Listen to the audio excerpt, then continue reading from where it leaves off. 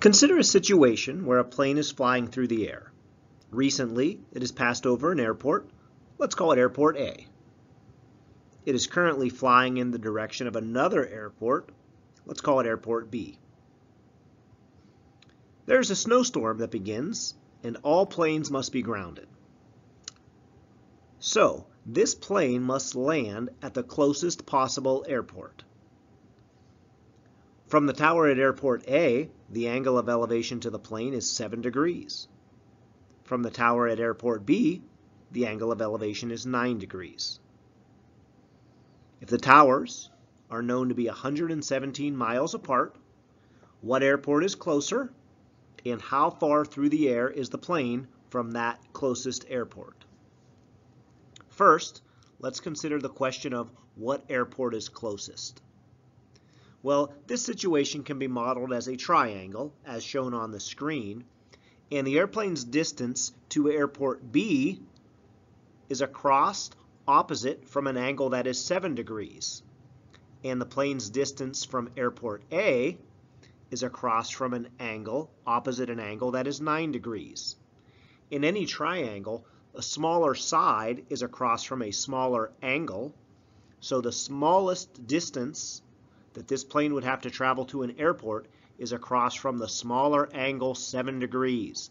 And again, the airplane's distance to Airport B is across from the smallest angle, the 7-degree angle. So, Airport B is closer. Next, we'll determine how far through the air the plane must travel to get to that airport.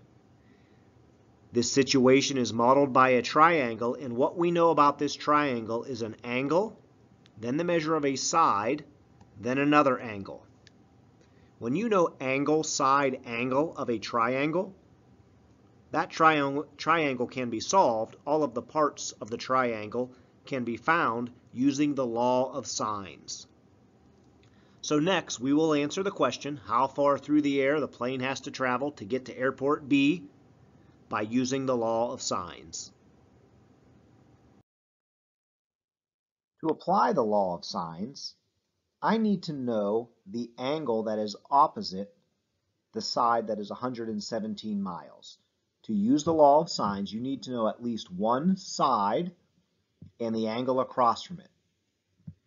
Because the three angles in a triangle always add up to 180 degrees, you can find the measure of the angle below the airplane by subtracting from 180. In this case, 180 minus 7 minus 9, the other two angles in the triangle, is equal to 164 degrees. Therefore, the angle below the airplane is 164 degrees. Now, the law of sine states that the sine of any angle in a triangle divided by the length of the side opposite it is equal to that same ratio for any other angle and the side across from it. In this problem, now that I've done the subtraction from 180, I know 164 degree angle and opposite that a side that is 117, and I'll use that to find the distance D, the distance between the airplane and Airport B. It is across from an angle that is 7 degrees. This will look like the proportion, sine of 164 over 117 equals the sine of 7 over the unknown side D. To solve this equation, I'll cross multiply. D times the sine of 164 equals 117 times the sine of 7. And I just have to do one step of algebra to isolate D. Simply divide both sides of the equation by the sine of 164.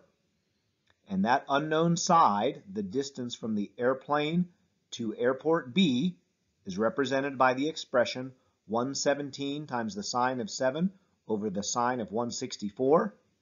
Now this certainly will be irrational, but to one decimal place, it's 51.7 miles. The distance of the airplane to the closer airport is 51.7 miles.